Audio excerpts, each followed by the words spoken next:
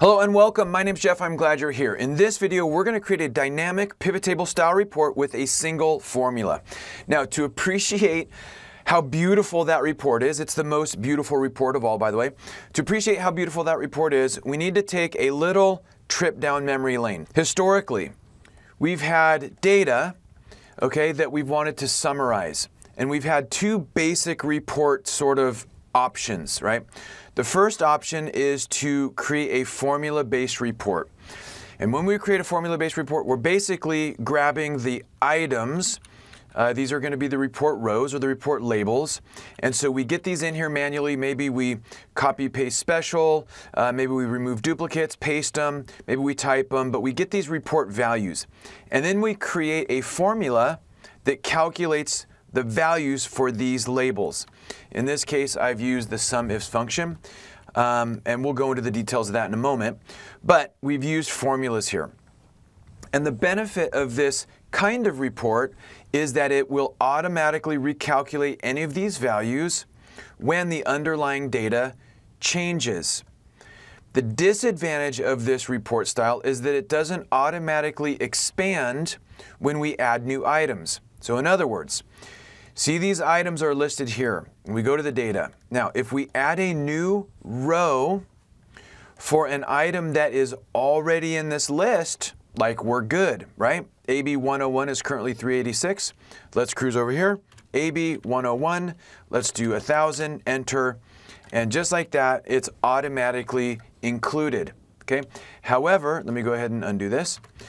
However, any new items that are added to the data that are not found currently in this report are not automatically included. In other words, this report won't automatically update its dimensions. Let's try that one. Let's do ZZ 500 and let's add 1,000. When we cruise over here, we notice that our report's total is still the same. ZZ is not in here. That means that in order to get it in here, we would need to, insert a new report row, write the formula, fill the formula down, and that kind of thing. So that's the pro and the con. The pro automatically recalculates when dependent values change. Con is it doesn't automatically expand for new items. Now that leads us to the second historical way that we've been able to tackle this, and that is with a pivot table report. Pros and cons. The pro is that any new data values, including new items, will automatically be included. In other words, the pivot table report's dimensions automatically expand to accommodate whatever data is in our data source. The con is that it doesn't automatically do it. We have to remember to right-click and refresh. So that's kind of the pro and con. So let me just demonstrate that here. If we do ZZ 400 for 1,000, we cruise back to the pivot table, nothing has changed, but when we right-click and refresh, we see that the report dimensions have automatically expanded to include that new item, okay? So let me go ahead and remove this. Let's cruise back over here, right-click and refresh. Okay, so you with me so far? Two different report styles. Formula-based reports, pro, auto-refresh, con, doesn't auto-expand. Pivot table, the pro is that it will automatically expand its dimensions. Con is we have to right-click and refresh. So now, if you're connecting all the dots, what you're going to see is that we now have another option. It is the most beautiful report of all reports, okay? Maybe not cosmetically, but it's more like function over form, right? But in any event, this is a pivot table style report. It's not a pivot table, but it looks like a pivot table. It's a pivot table style report that is generated with a single formula that carries forward both of the pros and none of the cons. In other words, it automatically refreshes, so no right-click refresh. It's hands-free, and it automatically expands for new items. So before I break down the formula, let's just see it in operation here. Here we have our formula-based report, 21715. Here we have our pivot table, 21715. Here we have our beautiful report, 21715. Let's cruise back to the data. Let's add a new value, ZZ400 for $1,000. Historical formula-based report, it's not included. Pivot table, not included. Beautiful report is included, okay? That's what I'm talking about. The dimensions automatically expand All the new report values are calculated. It's totally hands-free, no right-click refresh, and it is a beautiful report. So how did we make this report? Well, it uses dynamic array formulas or dynamic array functions. And what we're going to do is I'm just going to actually build this into 3 separate parts, and then we'll combine them all together. So the first function we want to understand is called HSTACK, and it stacks tables horizontally.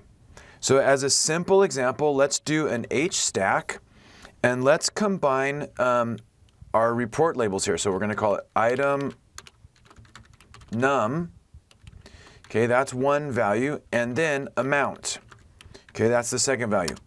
So what this it's creating a table. The table is only one row, right? 2 columns, but we're going to need this in the next step. But understand that the purpose of it is to combine columns of data side by side. Now, let's figure out how to get the grand total row in here. Well, what we would do here is, again, we'd HSTACK, and in the first cell, we want the word grand total. And then we'd want the sum of the data table's amount column. Okay, so that's just looking back to the data table. It's looking at the amount column. It's adding up those values, and we hit enter. And so now we've got these 2 values. And now to get the middle values, right, the report body, what do we do here? Well, what we want to do is we want to sort the unique values that are found in the data table's item number column. Okay, we hit enter, and that dynamically pulls a unique and sorted list of the items found in that data table. Now to get this value, what we'll do here is we'll use SUMIFs, and what we want to do is we want to add up the data table's amount column, and we only want to include those rows where the item number is equal to this stuff, and enter. Okay, and now we get the basic components of this. Okay, and we could apply some cell formatting, no big deal.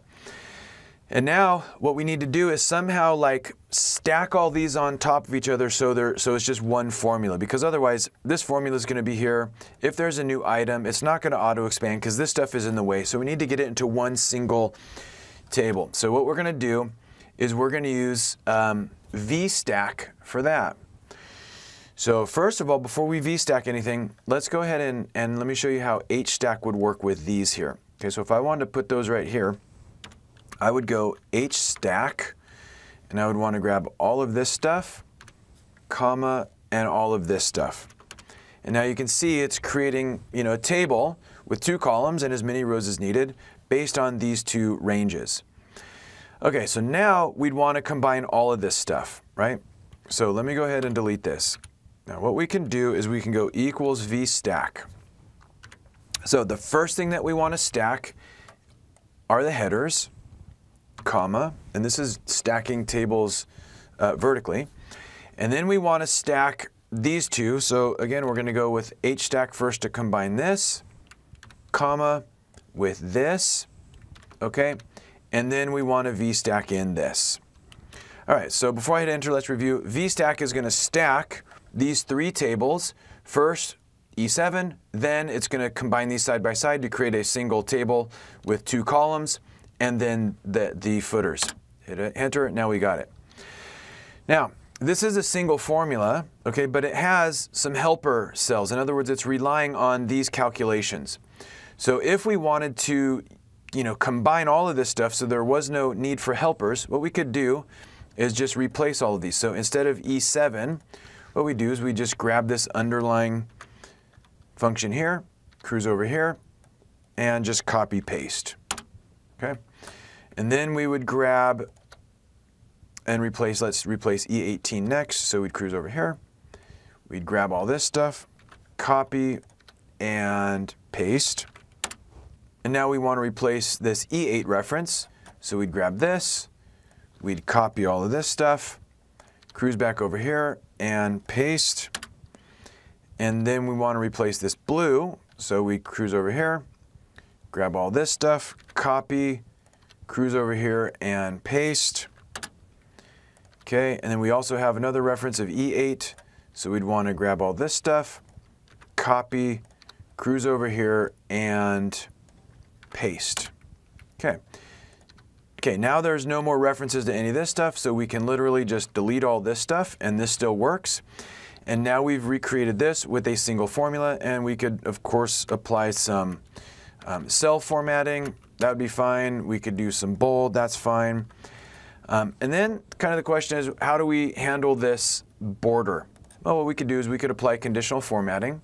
So let me go ahead and delete this stuff. And let's select these. And if we go to Home, Conditional Formatting, Manage Rules, we can see basically that I set up a rule that says if the value in column B is equal to the word grand total, then apply a top, we could click Edit Rule, and then we can click Format. It's applying a top cell border. Okay. So that way we get this cell border dynamically as the values change. So another thing that we could do is we could use the let function as a container for all of these components to make it easier to kind of read and understand and troubleshoot and maintain this instead of just seeing a bunch of nested VSTACK, HSTACK, sum ifs like unique sort. And so if we wanted to use that kind of capability, what we'd do is we'd say let, and we'd say let the word R, which we're going to use for row labels, be equal to sort unique of TBL data's item number. Okay? And then we're going to say let the values, okay, V, be equal to the sum ifs function. So we want to add up the amount column, only include those rows where the item num value is equal to the value in the R column. Okay? Close that function, comma. And then for the headers, we'll say let the headers be equal to, and then we use the HSTACK of item num and amount. Okay, and then we'll let the body be equal to HSTACK of rows and values. And then we'll let the footer be equal to HSTACK of grand total, and then the sum of TBL data's amount column. Okay? And then we'll say for the result, we want to VSTACK the header, which was called headers, and we want to stack that to the body, and we want to stack that to the footer. Close and enter. And now all that stuff comes out in one, and it just makes it a little easier to kind of troubleshoot and maintain over time. And so that's what we're going to see right here with this let function. Okay? Cool? All right. So hopefully that helps break down some of the functions needed to create a pivot table style report that is dynamic in a single formula, so that it will automatically recalculate values hands-free, and it will also dynamically adapt to include any new items that are found in the underlying source data. Most beautiful report style of all. It's the beautiful combination of the pros of a formula-based report and the pros of a pivot table report without any of the cons. Thanks so much for joining me. Have a great day. If you enjoyed this video, please subscribe and be sure to turn on notifications so you won't miss our new Excel videos. If you'd like to receive free weekly Excel tips delivered to your inbox, please sign up for the Excel University blog. If you'd like to learn more about our structured on-demand Excel training programs, please check out the Excel University website. All skill levels are welcome. This video is a production of Excel University.